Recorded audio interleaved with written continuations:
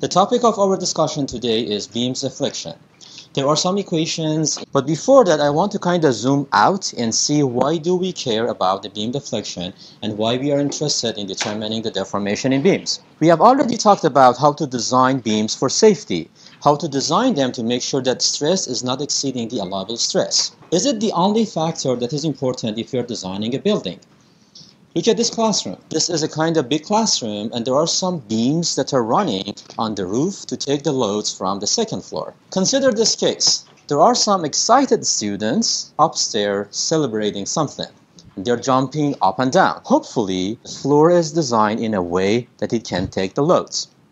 But is this the only factor that they need to consider for designing that? What about the beam deflections? Have you ever been to any building that by even walking on the floor, you see that the floor is shaking? Does it make you feel comfortable? Probably not. You know that the building is safe. It never broke before, and hopefully it's not going to break in future. But failure is not the only factor that we need to consider for designing our building. Deformation also matters. Let me give you another example. Consider a very high-rise building. You are sure that the building was designed in a proper way, but that top floor is going to shake even in small wind. And no one wanted to go to that and have an office or house on top of that floor. It's just the feeling of the safety. So we need to know what are the deformations caused by the forces in order to make sure that the deformation is not exceeding the maximum value. So beam deflection matters in certain cases in order to make sure that the safety or the serviceability of structure is in a proper way. Consider a very general case of beam deflections. A beam is subjected to different types of loading, and we want to determine how much is the deformation in this beam. First of all, in the shear and moment diagrams, we have learned that the loading and shear diagrams are related together. The shear diagram is the area under the loading. Mathematically, I can describe that as shear force as integral of loading. Similar to that, moment diagram is built by determining the area under the shear diagram. Mathematically, we can describe that the moment is integral of the shear force. If we integrate it one more time, we get slope of the beam after considering the modulus of elasticity and the moment of inertia of the beam. E, modulus of elasticity, multiplied by the moment of inertia, is a constant number, multiplied by slope of the beam would be equal to integral of the moment diagram. If we integrate it one more time, we get the deformation in the beam. Deformation is shown by delta, and that would be integral of slope of the beam. So this is the way that we can build the deformation equations in any beam with arbitrary loading.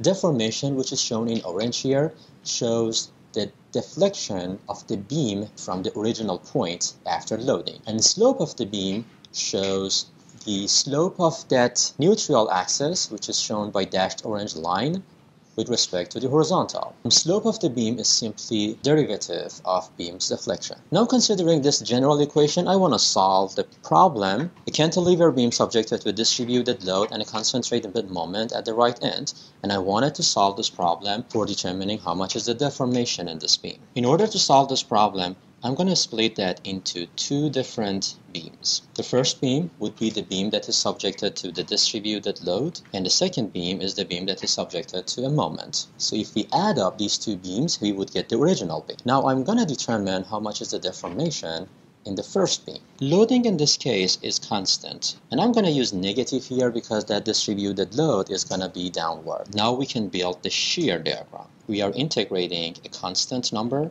and the resultant would be negative Wx plus a constant, I'm going to call that C1. In order to determine C1, we need to use some boundary conditions. Is there any part of this beam that I know what is the shear force in that point? Looking at this cantilever beam, we know that shear force at the right end should be equal to 0 because there is no concentrated force, and that's a free end. So I'm going to apply that condition. I would say that at x equal to L, shear force is going to be 0. We would get negative WL plus C1 is equal to 0. So C1 would be WL. Okay?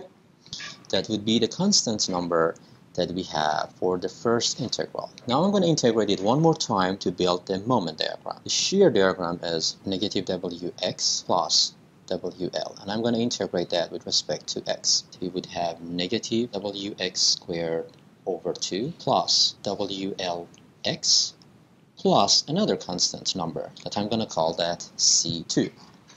Again, similar to the previous concepts, we need to determine that constant by using a boundary condition. So we know that the moment at the right end has to be 0. So at x equal to L, we know that the moment is going to be 0. Now let's plug the numbers into that equation.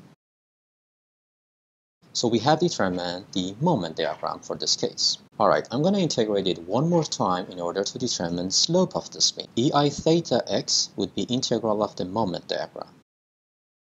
And there will be another constant number here that I'm going to call that C3. How can I determine C3 in this case? In order to determine that, we need to know how the beam is going to deform. Because of that distributed load, we will see this kind of deformation. We see that the deformation at the left end is equal to 0. Also, because that is fixed, that beam is going to have 0 slope at the beginning. So slope of the beam at that point is going to be 0. So at x equal to 0, we know that slope of the beam is going to be 0. And if I plug the numbers in, we conclude that C3 is going to be equal to 0. I'm going to integrate it one more time.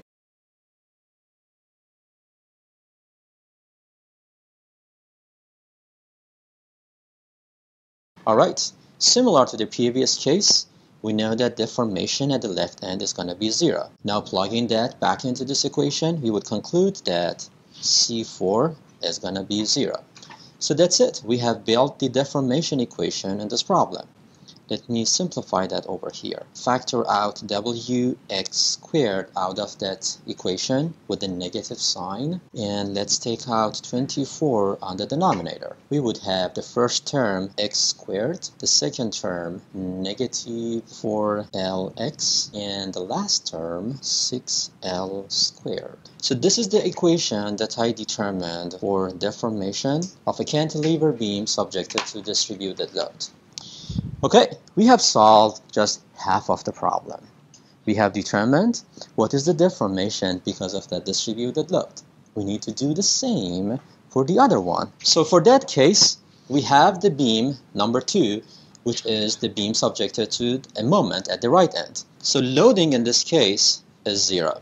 I'm going to say W is equal to 0. What about the shear force in this problem? What is the shear force at the right end? 0. Is there any other force in between? No. So shear force is going to be also 0. We will see that the moment would be integral of a 0 value, so that has to be constant number. And how can I determine that constant number here? Moment at the right end should be m. That means that C1 is equal to m. Okay, theta x would be integral of the moment, integral of m dx, and we would have another constant that I'm going to call this C2. We know that slope of this beam at the beginning is 0, and that means that that constant number is going to be equal to 0. EI deformation would be integral of slope of the beam. So we have derived this equation. Delta x is mx squared divided by 2ei. There is a negative sign here, and that's because of the direction of the moment that we are acting on that beam. Alright, so we have determined how much is the deformation in this beam. Now I need to add up these two equations together and determine where is the maximum deformation in this case. Let me ask you this question. If I have a function, how can I determine the maximum value of that? Yes. So take the derivative of the equation, a function, and set that equal to 0, and then solve it for x, right?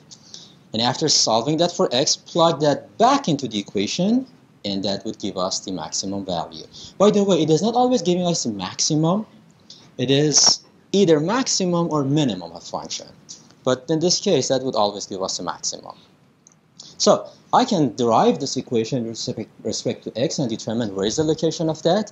We would see that the maximum deformation would be at the right end, and then plug that back into this equation and then solve it for x. Is it an easy way to solve a problem using integration? It's totally up to you if you want to go and use the integration method in the exam. But I'm not going to do that because just one problem would take probably more than half of the time that we have for the exam. So how do we solve these types of problems? We are lucky because there are some people who have done this calculation for us and put that in the table. We just need to go and use the tables for determining the deformations. But it is not as easy as it looks like. Why?